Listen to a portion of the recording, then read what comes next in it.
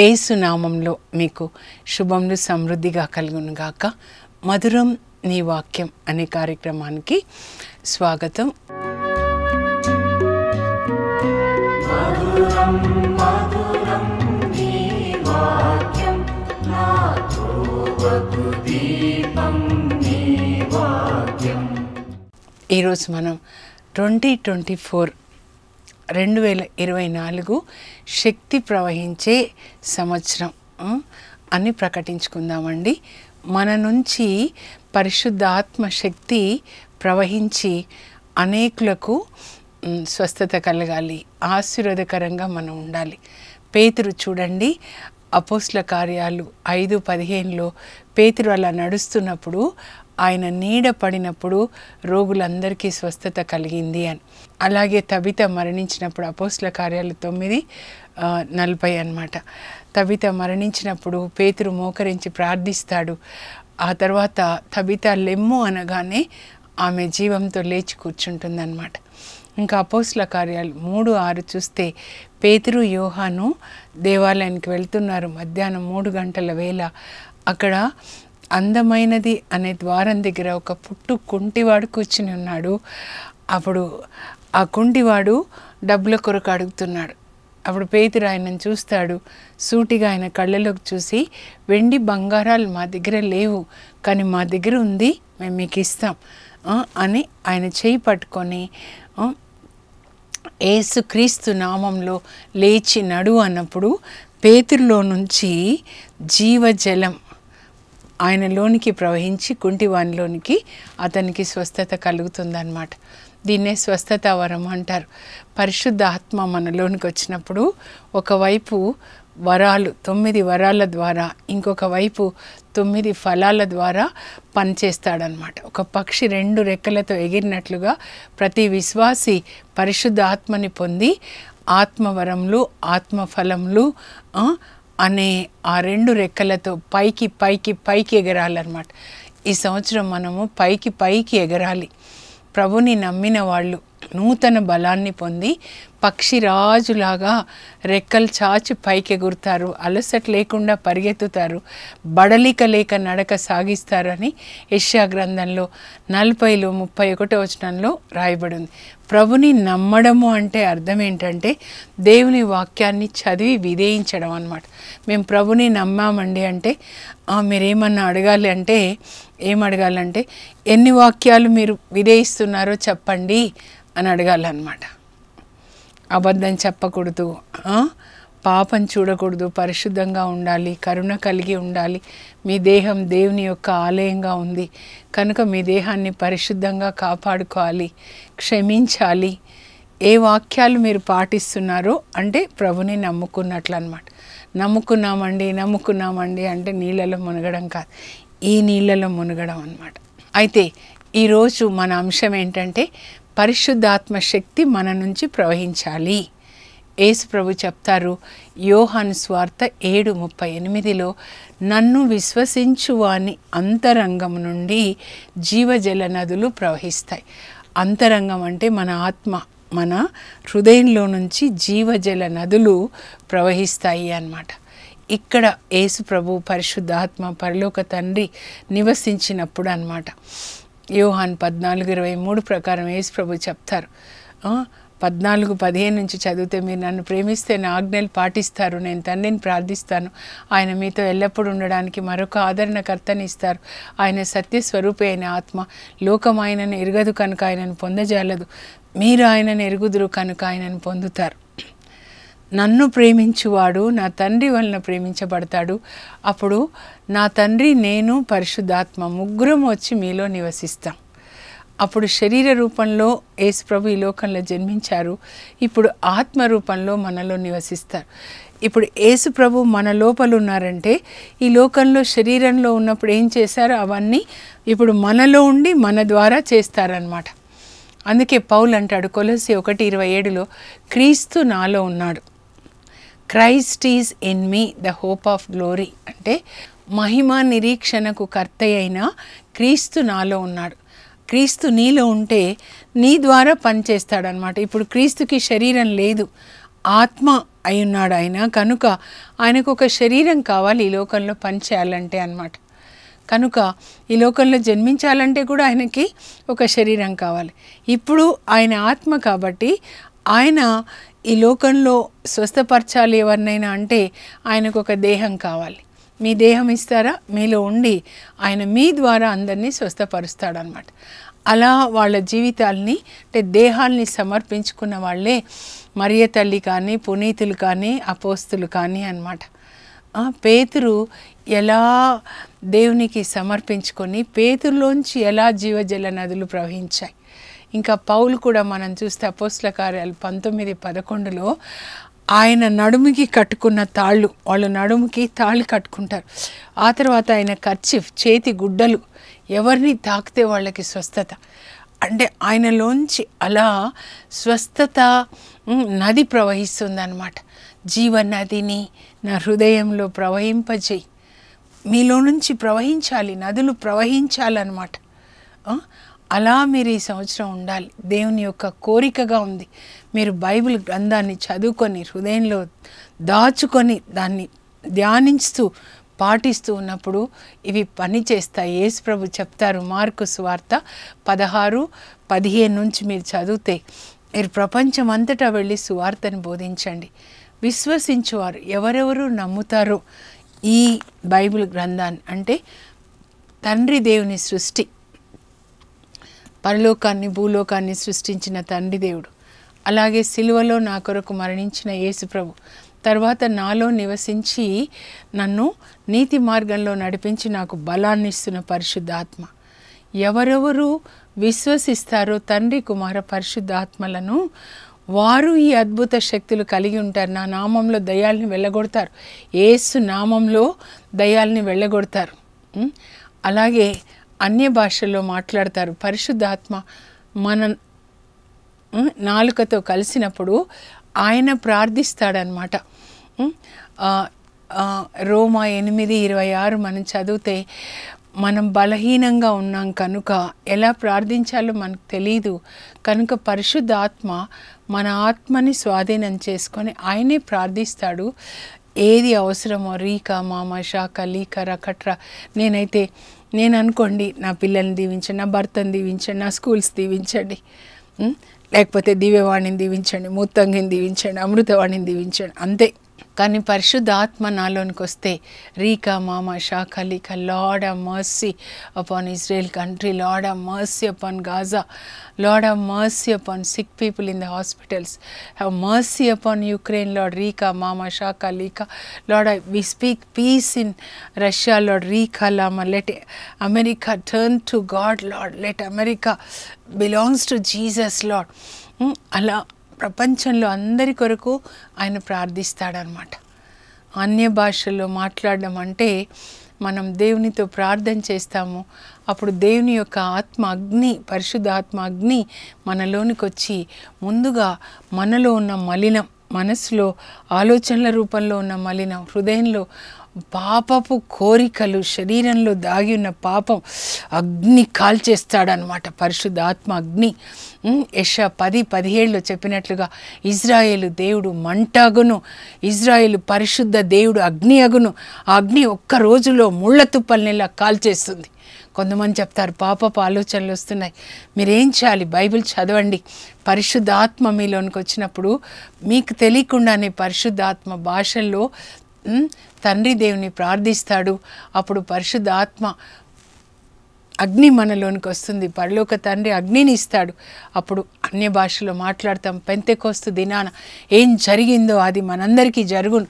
అపోస్తుల కార్యాలు 2లో వాళ్ళందరూ ఒక చోట చేరి ప్రార్థిస్తుండగా పెంతెకోస్తు దినాన బలంగా వీచే గాలి పరలోకం నుంచి వచ్చింది.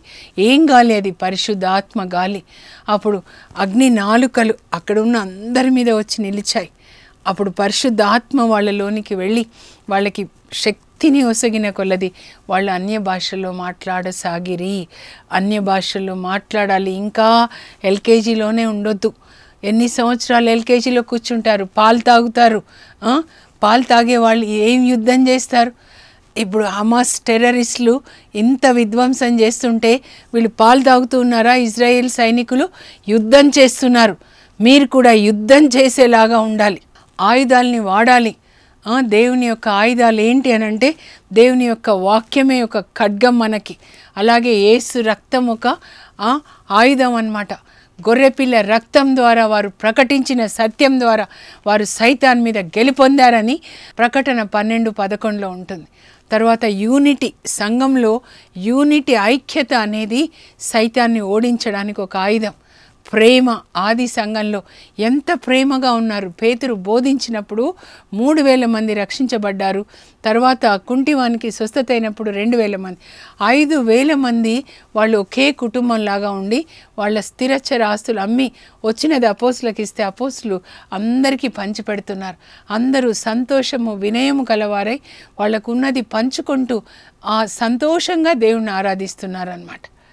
ఒక దైవజనుడు ప్రొద్దున వాక్యం చదువుతుంటే ఇది అపోస్తుల కార్యాలు ప్రభు చెప్తున్నారు. పేతురు అపోస్తులు ఎలా సంఘాన్ని నడిపారంటే వాళ్ళు ఒకరికి ఒకరు సాయం చేసుకునేలాగా ఆ సంఘాన్ని నడిపించారనమాట. వాళ్ళు డబ్బు పోగు చేసుకోలేదు, కానీ ఆ సంఘంలో వాళ్ళు ఒకరికొకరు సాయం చేసుకొని అందరూ యేసు ప్రభు శరీరంలో ఒక భాగాలుగా, ఒక్కొక్కరు ఒక్కొక్క భాగంగా. ఒక మంచి తండ్రి ఎవరంటే కుటుంబాన్ని ఐక్యతతో ప్రేమతో నింపేవాడండి. అందరి మధ్యలో, పిల్లలు 10 మంది మధ్యలో ఒక ఐక్యత, ప్రేమ ఉండేలాగా చేసే తండ్రి అన్నమాట. అలాగే ఒక మంచి దైవజనుడు ఎవరంటే ఆ సంఘంలో ఉన్నవాళ్ళు లేని వాళ్ళకి సాయం చేసేవాళ్ళు అన్నమాట. అలా ప్రేమ కలిగి ఒకరికొకరు సాయం చేసుకోండి అని ప్రేమతో ఐక్యతతో ఆ సంఘాన్ని నడిపించేవాడు. అంతేకాని ఒకరికి మధ్యలో విభేదాలు పెట్టి ముక్కలు ముక్కలుగా ఎజికేల్ 37లో ఎముకల్లాగా ఉన్నాయన్నమాట. అక్కడక్కడ విసిరేసి ప్రాణం లేకుండా. కానీ దేవుడు శ్వాసను వదులుతాడు, పరిశుద్ధాత్మ శ్వాస, అవన్నీ ఎముకలు ఐక్యమైపోతాయి. వాటికి కండరాలు, నరాలు వచ్చేస్తాయి, అవి మహాసైన్యమవుతాయి అన్నమాట. మనం కూడా ఈ సంవత్సరము ఎముకల్లాగా ఉంటే అసూయ వెళ్ళిపోవాలి. అసూయ ఎముకల్లో పుట్టిన కుళ్ళు లాంటిది అంటారు. అంతా వెళ్ళిపోయి మనం ఒకే శరీరం ఐక్యతగా ఎలా ఇజ్రాయెల్ సైన్యం పోరాడుతుందో అలా మనం పోరాడాలి. బంధించిన బందీలను విడిపించుకొని రావడానికి మనం కూడా దుష్టుడు ఎవరిని బంధించాడో, త్రాగుడని, అనారోగ్యమని, వ్యభిచారమని వాళ్ళందరినీ దుష్టుని చేతిలోంచి విడిపించాలి. యేసు ప్రభు బిడ్డలు, యేసు ప్రభుకి చెందిన వాళ్ళు దుష్టుడు ముట్టడానికి వీల్లేదన్నమాట. అలాంటి అభిషేకం మనకి ఇవ్వమని అడగాలన్నమాట. అపోస్తుల కార్యాలు 13లో మీరు చూసినట్లయితే పౌలు అండి నాకు చాలా ఇష్టం. వాళ్ళు పాఫో అనే దీవికి వెళ్తారనమాట. బర్నబా, పౌలు, తర్వాత మార్కు మొదటి ప్రయాణంలో. అక్కడ ఏలిమా అని ఒక మాంత్రికుడు ఉంటాడండి. అప్పుడు ఆ దీవిని పరిపాలిస్తున్న నాయకుడు అన్నమాట, ఒక ప్రెసిడెంట్ లాగా అనుకోండి, రాజులాగా నాయకుడు సెర్జియా పౌలు ఆయనని ఆ మంత్రశక్తి చేత బంధిస్తాడనమాట. మొత్తం ఆ దీవిలో ఉన్న వాళ్ళందరినీ మంత్రశక్తుల చేత దేశాలు దేశ నాయకులు కొంతమంది అలా బంధించబడి ఉంటారు. కానీ పౌలుని దేవుడు అక్కడికి పంపిస్తారండి. అక్కడికి పంపించినప్పుడు ఆయన సువార్త బోధిస్తుంటే ఆ వాక్యము ఇట్లా అగ్ని ఒక నదిలాగా వస్తుందన్నమాట. వస్తున్నప్పుడు ఏలిమా మాంత్రికుడు పౌల్ని అడగిస్తాడు, నువ్వు చెప్పడానికి వీలేదు, ఇక్కడ యేసు ప్రభు గురించి చెప్పడానికి వీలేదు, ఇది నా దీపం, నా దీవి అని చెప్తే అప్పుడు పౌలులోంచి ఒక నది వస్తుందండి. పరిశుద్ధాత్మ అగ్ని బుల్లెట్స్ అన్నమాట. సైతాన్ పుత్రుడా, నువ్వు వీళ్ళందరినీ కూడా వక్ర మార్గంలో నడిపిస్తున్నావు, కపట బుద్ధితోటి నువ్వు ఉన్నావు, దేవుని యొక్క హస్తం నీ మీద పడుతుంది, నీవు కొంతకాలం సూర్యకాంతిని చూడకుండా గుడ్డివాడవైందుగాక అనగానే గుడ్డివాడైపోతాడండి. ఇలా నడుస్తుంటే అప్పుడు దేవుని శక్తి ఏంటి, దైవపు శక్తి ఏంటి తెలుసుకుంటాడండి. ఆ దీవిని పాలించే పాలకుడు అనమాట, సెర్జియా పౌలు ఆయన పేరు. ఆయన తెలుసుకొని అబ్బా ఎవరు యేసు ప్రభు, ఎవరు ఇంకా చెప్పండి అంటే అప్పుడు చెప్తాడు, యేసు ప్రభు దేవుని కుమారుడు, మన కొరకు సిలువలో మరణించాడు, మన పాపముల కొరకు, ఆయన రక్తంలో మన పాపాలు క్షమించబడతాయి. అప్పుడు ఆయన వాక్యం ప్రకారం మనం నీతిగా జీవించాలి. అప్పుడు ఆ దీవి పాలకుడు, దీవిలో ఉన్న వాళ్ళు యేసు ప్రభుని అంగీకరిస్తారండి. పౌలు ఎక్కడ వెళితే అక్కడ ఆయన అపోస్తల కార్యాలు 19లో మీరు చూస్తే ఆయన ఎఫెస్కి వెళ్తే అక్కడ కూడా అన్నమాట, అక్కడ మాంత్రికులు వాళ్ళ మంత్ర గ్రంథాలని కూడా కాల్చేస్తారనమాట. అంతగా అగ్ని ఆయనలోంచి వస్తుంది. అలాంటి అగ్నిని మనం కలిగి ఉండాలండి. ముందుగా స్వస్థత చిన్నది ప్రభు చెప్తారు, రోగుల మీద మీ హస్తం ఉంచితే స్వస్థత. మార్కు సువార్త 16:17. మీకు నిజంగా యేసు ప్రభులో విశ్వాసం ఉంటే మీరు దయ్యాల్ని వెళ్ళగొడతారు, అన్య భాషలో మాట్లాడతారు, పాములను ఎత్తి పట్టుకుంటారు, ప్రాణాపాయమైనది ఏది తిన్నా త్రాగినా మీకు హాని కలగదు. రోగుల మీద హస్తాలు ఉంచితే మీకు వాళ్ళకి స్వస్థత కలుగుతుంది. చివరిదన్నమాట, మీరు మీ చుట్టూ ఉన్న వాళ్ళు ఎవరైనా అనారోగ్యంగా ఉంటే విశ్వాసంతో ప్రార్థించండి. ప్రభా మీరు చెప్పారు మార్కు 16:17లో మీ రోగుల మీద మీ హస్తం ఉంచితే వాళ్ళకి స్వస్థత అని, కనుక మీ మాట ప్రకారం నేను నా హస్తాన్ని ఉంచాను. యేసయ్య యెషయా 53:5 ప్రకారం మీరు పొందిన దెబ్బల ద్వారా స్వస్థత, కనుక స్వస్థత ఇవ్వండి. మత్తయి 8లో పేతురు అత్తను తాకినప్పుడు ఆమెకు స్వస్థత కలిగింది. మత్తయి 9లో పక్షవాత రోగి పాపాలను మన్నించి స్వస్థపరిచారు. ఈ సహోదరుని పాపాలు మన్నించండి, నా పాపం కూడా మన్నించి ఈ సహోదరునికి స్వస్థత ఇవ్వండి. యేసయ్యా మీకు వందనాలు అని చెప్పి మత్తయి సువార్త 8-9 అధ్యాయాలు చదివి 103వ కీర్తన చదివి దేవునికి వందనాలు చెప్పాలి. స్వస్థత కావాలంటే స్వస్థత ఎక్కడెక్కడ ప్రభు చేశారో అవి చదివి ఇలాగున నాకు కూడా స్వస్థత దయచేయండి అని అనారోగ్యంగా ఉన్నవాళ్ళు మీరు అది చదువుకొనండి. మత్తయి 8-9, యెషయా 53. ఓకే, సో ఇప్పుడు మనలోంచి ఇవి ప్రవహించాలంటే ముందుగా కండిషన్ ఏంటంటే దేవుని వాక్యం అంతా మన హృదయంలో ఉండాలండి. ఇది నాది 27వ సంవత్సరము.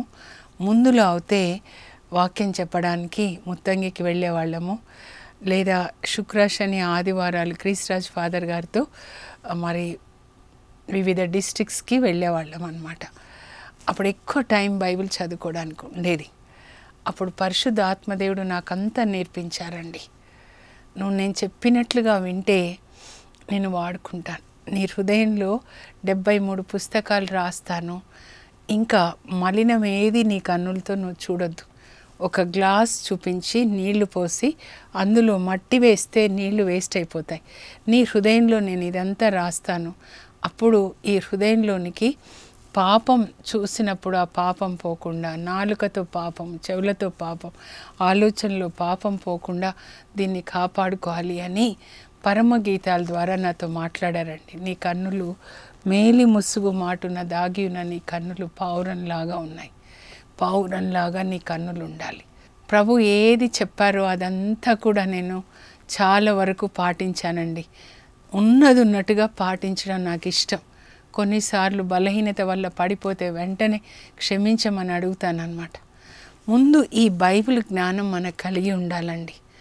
ఆ జ్ఞానాన్ని నాకు బోధించిన తర్వాత అప్పుడు ఆత్మ ఫలాలు అంటే ఏంటి, వరాలు అంటే ఏంటి అని శౌరి వారు, ఫ్రాన్సిస్ ఆఫ్ అసిసి, పునీతుల జీవితాల ద్వారా నాకు బోధిస్తూ వచ్చారండి.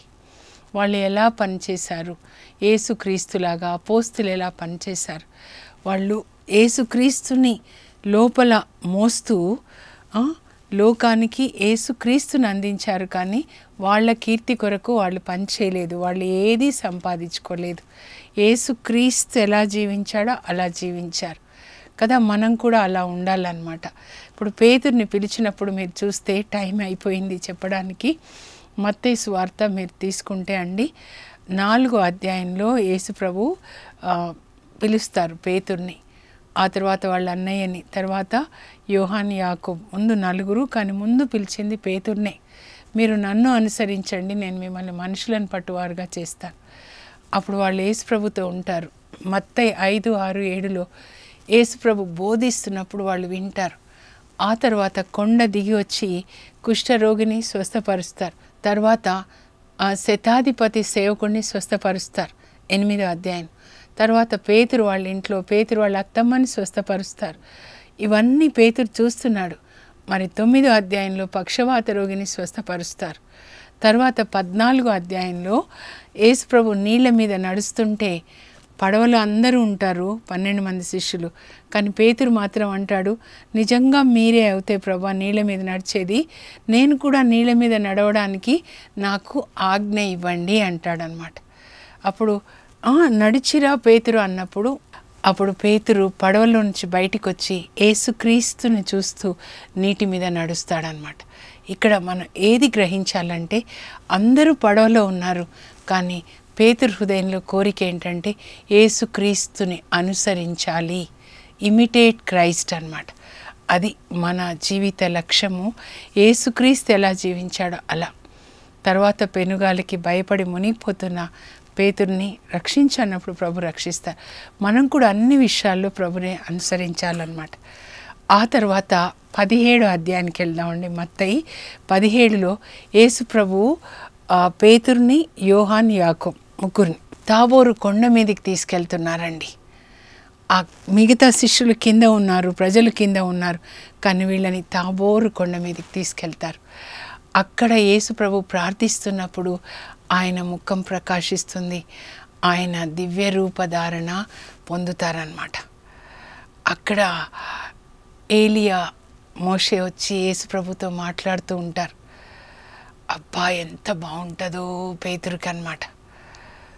అబ్బా ప్రభా ఇక్కడే ఉందాం, ఎంత బాగుంది ఇక్కడ, నేను మీ ముగ్గురికి కూడా నేను గుడారాలు నిర్మిస్తాను.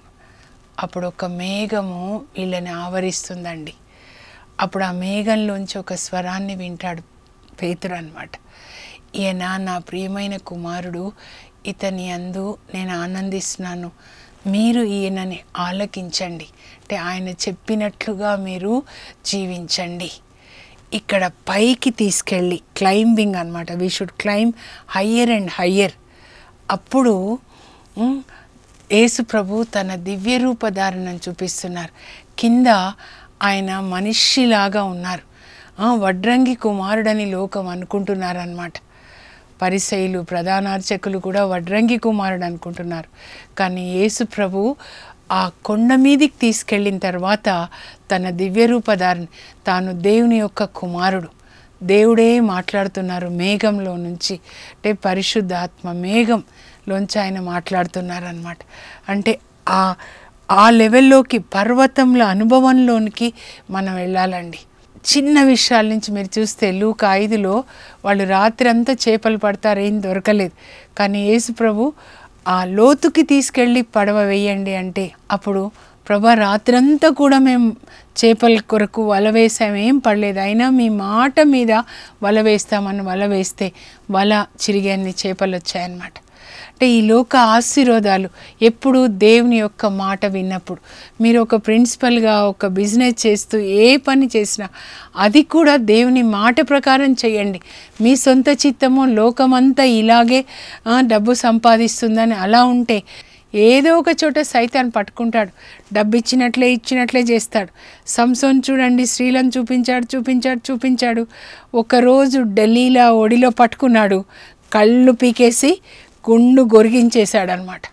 తర్వాత జీవితాంతము నూనె గానుగా తిప్పించాడు. సైతాన్ అలా ఇచ్చినట్లు ఉండి ఒకరోజు పట్టుకొని హమాస్ టెర్రరిస్టులు పట్టుకొని ఎట్లా సొరంగాల్లోకి తీసుకెళ్లారు చూడండి. ఆ ఆత్మహత్యలు అనే సొరంగాలు ఈ సంవత్సరం ఎక్కువ అవుతాయని చెప్తున్నారు, చీకటిలో ఉన్న వాళ్ళ విషయంలో అన్నమాట. సౌలు రాజు ఆత్మహత్య చేసుకుంటాడు. అహిటోఫిల్ advisor to David and his son Absalom suicide చేసుకుంటాడు. యేసు ప్రభు యొక్క శిష్యుడు యూదా ఇస్కారియోత్. అలా చీకటిలో పరిగెత్తకండి, కానీ వెలుగు ప్రజలుగా మీరు నడిచి మీలోంచి జీవజీల నదులు ప్రవహించాలి. పేతురు అది చూపించాడు దేవుడు. ఆ తర్వాత చూడండి, మరి వాళ్ళు పరిశుద్ధాత్మని పొందుతారండి, జీవజలాన్ని పొందే అపోస్తుల కార్యాలు మీరు చూస్తే 2:14 నుంచి మొదటి ప్రసంగం చేస్తాడు, 3000 మంది రక్షించబడతారు. ఆ తర్వాత మీరు 3వ అధ్యాయంలో 6లో కుంటివానికి స్వస్థతనిస్తాడు, జీవజల నది. ఆయన నడుస్తుంటే నీడపడిన వాళ్ళందరికీ స్వస్థత. మరి తబిత మరణించినప్పుడు అపోస్తుల కార్యాల్లో 9:40లో తబిత లెమ్ము అనగానే లేస్తుంది. యేసు ప్రభువుతో ఉండి యేసు ప్రభువుని ధరించుకొని యేసు ప్రభుని లోపల ఆత్మరూపంలో తండ్రి కుమార పరిశుద్ధ ఆత్మలు ఉన్నారు. ఆ యేసుక్రీస్తే.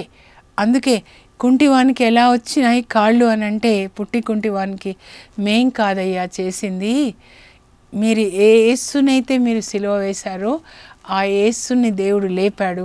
ఆ యేసుక్రీస్తు నామంలో ఆయనే ఈయనకి కాళ్ళు ఇచ్చాడు. మనలో క్రీస్తు ఉండి మన నుంచి ప్రవహింపనివ్వండి.